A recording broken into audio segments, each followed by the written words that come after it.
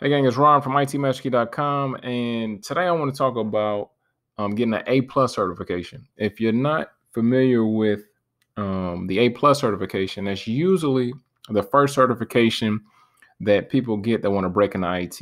So you can look at it kind of like your high school diploma. A lot of people and a lot of employers are going to expect you to have that when you start your job search.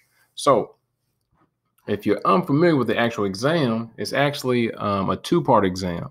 So it's a 90-minute exam for both, and both of them will have a maximum of 90 questions. So you got 90 minutes to knock out 90 questions, right?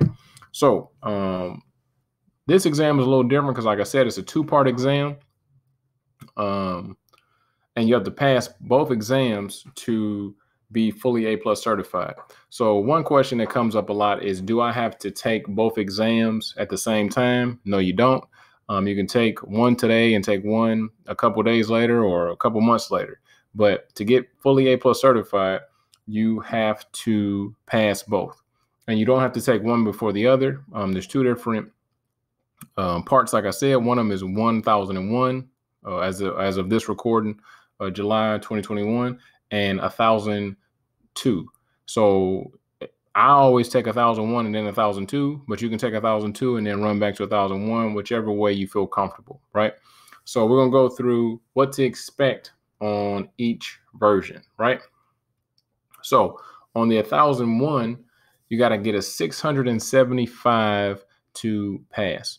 Now, CompTIA recommends that you have 12 months of experience as an IT support specialist before you knock out this exam. Now, a lot of my students at itmasterkey.com don't have any experience before they knock out this exam. And actually, right now, when they go through the Zero to Hero program, they actually knock out A+ in 30 days, right? So we got the program and they knock it out.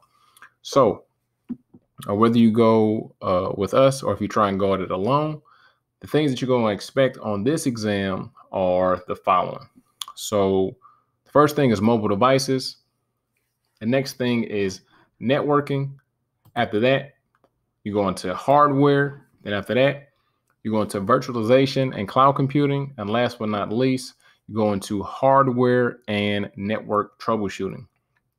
So for the 1001, the biggest emphasis is going to be in troubleshooting. All right. So troubleshooting and then hardware is going to be a close second. So hardware and network troubleshooting is going to make up the majority of the test. So when you study, and make sure that you're studying troubleshooting, analytical thinking, and just pretty much what do you do when shit breaks, right? So you need to make sure that you are comfortable with troubleshooting. Okay. Now we got the 1001 out the way. Mobile devices, networking, hardware, virtualization, and cloud computing, then hardware and network troubleshooting. Next up, we got the 1002. So the 1002 is the same setup. You got 90 minutes to knock out 90 questions.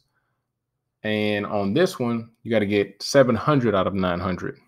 First part, 675 out of 900. This part, 700 out of 900. So what you can expect on the second part is operating systems, security, software troubleshooting, and operational procedures. Just like the first part, the majority of the exam is going to be talking about troubleshooting operating systems, troubleshooting different softwares, and stuff like that. Okay. So troubleshooting and operational procedures are the two things that you need to focus on primarily to make sure that you're ready for the exam. So in summary, A+ is a two-part exam. It's geared towards beginners. It's an entry-level certification. It is a certification that can get your foot in the door.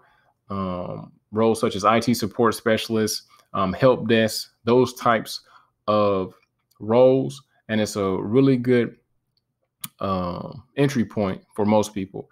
It's where the majority of my students start at itmasterkey.com. It's where I started.